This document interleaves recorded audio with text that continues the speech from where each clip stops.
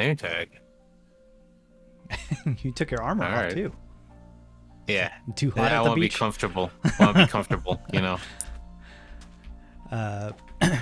What's up, everybody, and welcome back to the I guess my Let's Play modded Minecraft / Blocktopius. In theory, I guess my Blocktopius Let's Play. A lot of setup, I think, before we can actually really get into it. But hopefully, once the setup is all done or whatever, we can go through each of the cities and kind of blast through them, no problem. But Brando has joined the server. He's over here fishing. And he's done some work at the house to get us the materials that I was struggling to get, to say the least. And he had an experience with Guardian Temple that did not work out well for him.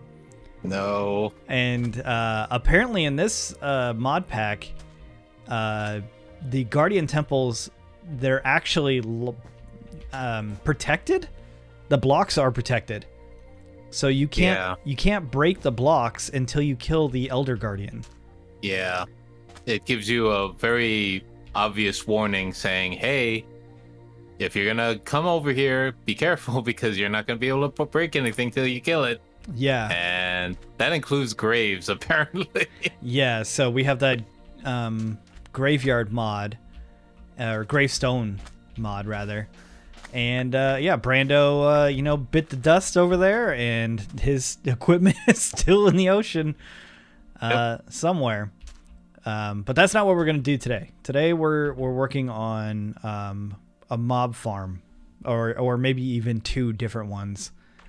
Hopefully. Yeah, because like I told everybody in the last episode, I prepared a cardboard box because I want to go to the Nether to go grab a blaze spawner, and Brando has the thing for us to get the yeah, it's not called Cursed Earth. It's it is called Dreadful Dirt.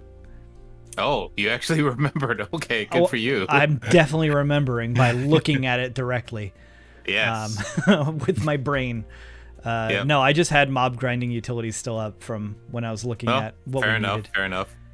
Yeah, so we have an issue. We don't have enough ender pearls to get all the wireless things that we want. So we want to set up a mob farm so we can get wireless power and wireless like ender tanks and chests and stuff. All that would be very helpful.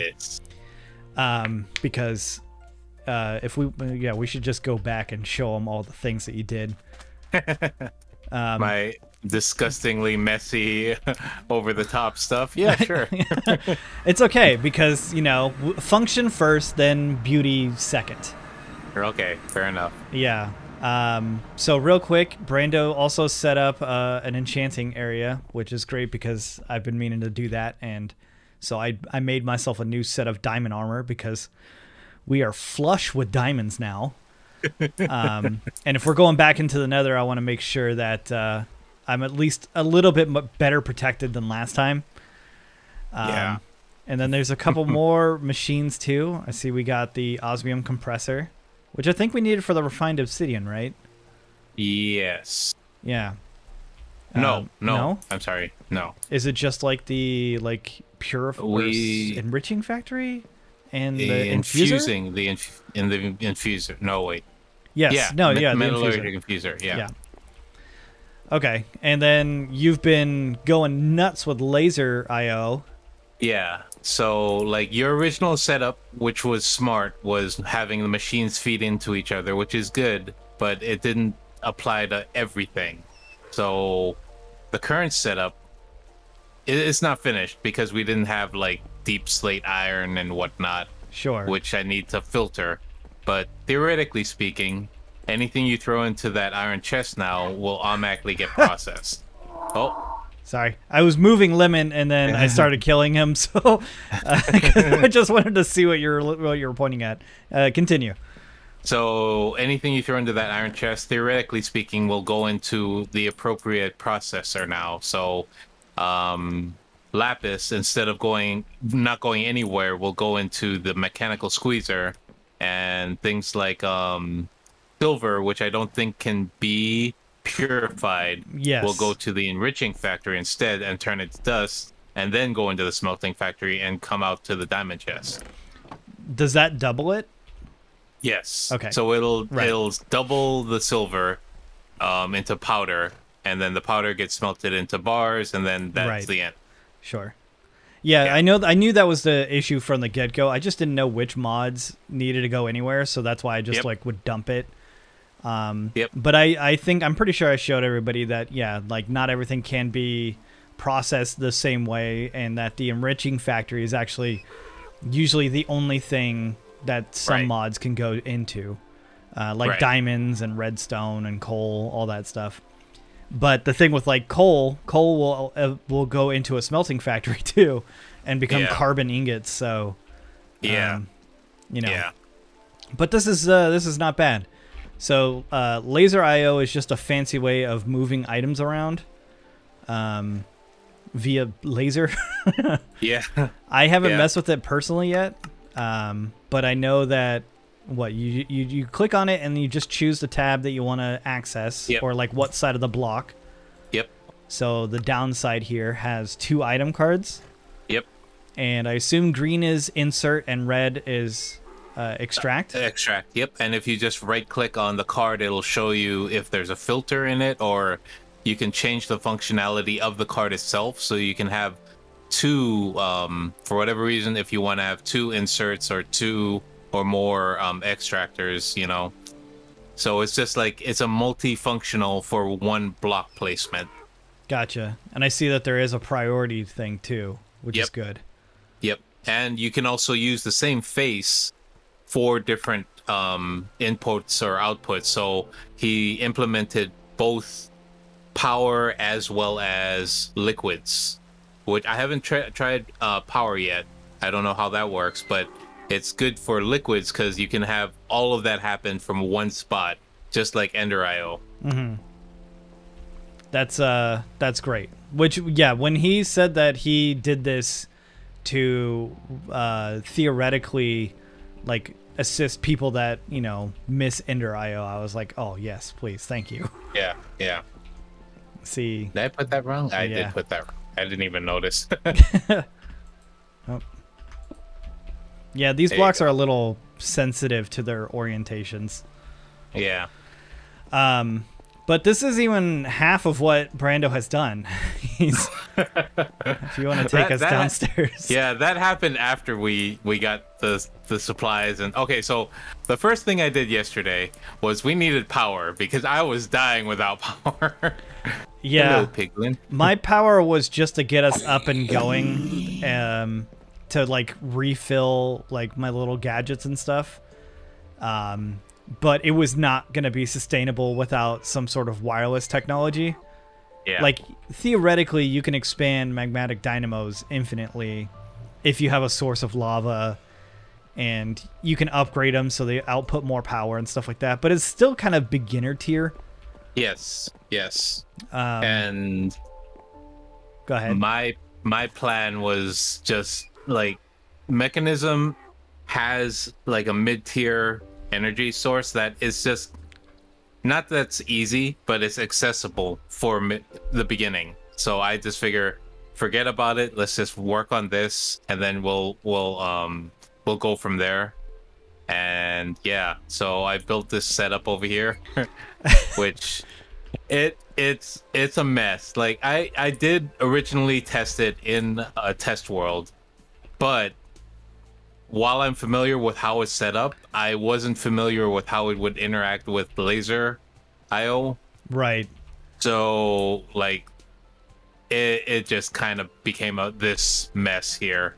Right. And just so people who are watching who may be looking at this thinking like, what is this like insane setup of just different blocks and tubes and wires and lasers and stuff?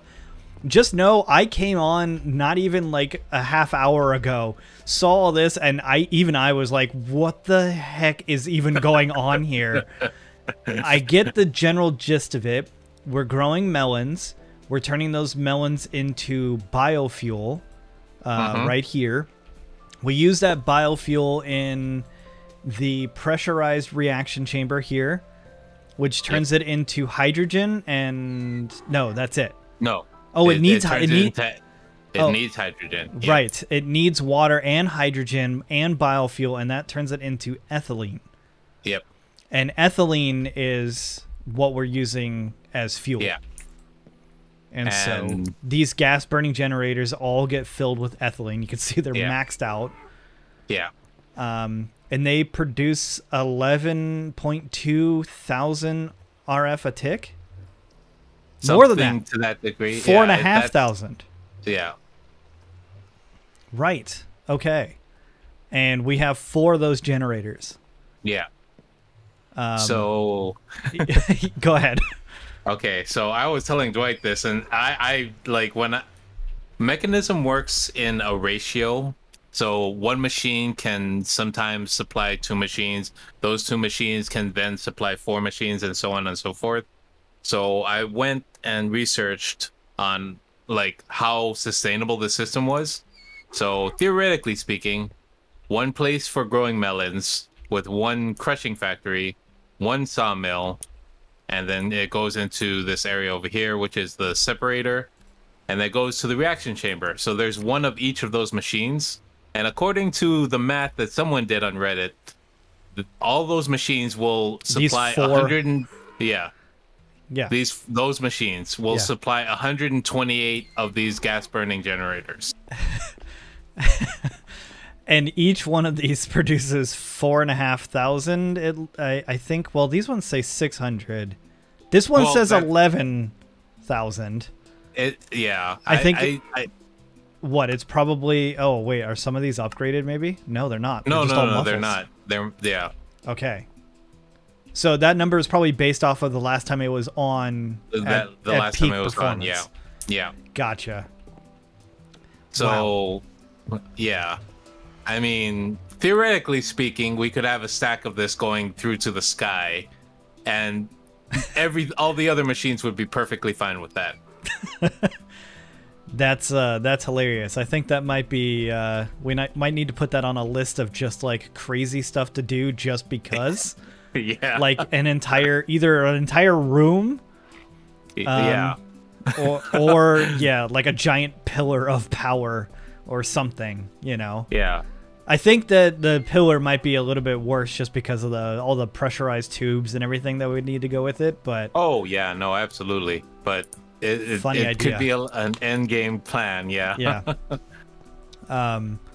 So that's all great, and for people who are familiar with mods, and actually real quick, let me just show you the system, because I said that our resource problem is pretty much solved for the majority of it.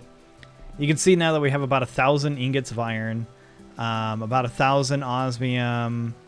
If we just look up ingot here, you can see that we have pretty decent amounts of all that stuff. I made diamond armor because we had 240 diamonds. Emeralds we have 70 of. I don't think Brando probably was looking for emeralds, but they're pretty rare anyways. Yeah. A decent amount of redstone. In fact, we probably need to upgrade some of the drawers if we're gonna keep using those. Yeah. But everybody might be thinking, it's like, wow, that's a whole bunch. Surely you're done or whatever, but Brando hasn't even processed these 2 chests here, which are full of other ores. Like we're not even close to have. Those aren't even the real numbers, because you guys got to remember that each one of these, like a lot of the base ones, like this 1 copper ore is going to become 3 bars. You know, so whatever you're seeing here, a lot of this is going to be tripled. You know, a lot of stuff like the diamond ore here can't necessarily be tripled, but like going into a mechanical squeezer, we can at least get 2 with the chance of getting a 3rd. In the enrichment chamber, we can double it. So yeah, that's set to be filtered up top right into the mechanical squeezer. We just don't. It can't be pulled out of the machine just yet. Yeah, it doesn't interact with laser IO. Like it doesn't like it. But yeah. Yes. So the way that he got all that stuff is by this thing called a digital miner, which was on my list of things. Is like, once we get that, then our resources problems are solved, because this thing, if I turn on the visuals here and go outside, this whole like gray cube that's around here, that extends all the way to the bottom. I think it's 380 blocks or something like that. The distance? Yeah, 319. 319. Yeah. It is looking in that entire area there for all of these ores. And you can tag it via filter. So you can just look up a filter like ore. And it can find all of these blocks in a list. So when you turn it on, which I'm sure you probably have stripped this area already, right? Absolutely. Yeah. So that whole distance that you guys saw with the gray outline and everything, it has been completely stripped of all of those things. But we can't move this because we need the power. And right now our power is limited to just here. And for us to power this thing, which requires 172,000 RF a tick, and there's 20 ticks in a second, that's 3.4 million RF a second that this thing is on. And for us to sustain that, right now it needs to be hardwired in. Yeah. But you said that the power didn't even fluctuate. Like it was, it was fine. It was absolutely solid. There was like, I couldn't feed it any more energy, and it would care, you know? That's mind blowing. Yeah. So for us to keep that going, we need a really hefty wireless network, which I think our best bet is to do Flux network because it's technically scalable. Yeah. Because it becomes a multi-block. And you can have different points of output and all that stuff. So for us to get into Flux networks, we need Ender Pearls. And probably a pretty decent amount of them, if I had to guess. Yeah. And that's where the mob farm comes back in. And we need blaze rods for the same reason, for like ender tanks and everything else that needs blaze. So all that goodness. Yeah, so we need to go to the nether after a quick nap in the basement. Yeah. And we're going to go there and just grab a spawner and then come back and then create some sort of like dual chamber. Actually, you know what? We could just do a single chamber because we could put the blaze spawner in the air and the dirt below could be the dreadful dirt. Right. Yeah. Okay. We could, but we wouldn't be able to turn off the spawner. That's true. So it probably would be better just to have two different rooms. It's not that much more difficult. No. What did I want? I wanted to do something. A shield. Shield would be good. Yeah. I'll just grab one of this bog standard shields here. Can I upgrade it? I can. How is that heavy plated shield that you and Saj always use? It doesn't show you the durability, but it lasts a pretty decent amount of time. I'm pretty sure it's the same amount of protection, but the durability is higher, I think. Yeah, it doesn't even say a durability at all. Does it have a durability bar? It does. It does. Okay. Steel plates. How much steel do we have? Oh, we got enough steel. A little bit. Yeah. Oh, helpful if I spelled plate right. Just need an engineering's hammer. There should be one in there. Yeah. Apparently there wasn't. Oh, it doesn't. For whatever reason, those recipes don't. It specifies NBT. So. Gotcha. Yep. Well, we got two in there. That's fine. And then this shield. Oh, nice. Yeah. Okay. And you can kind of see through it. A little bit. Yeah. Okay, let's go steal a blaze spawner.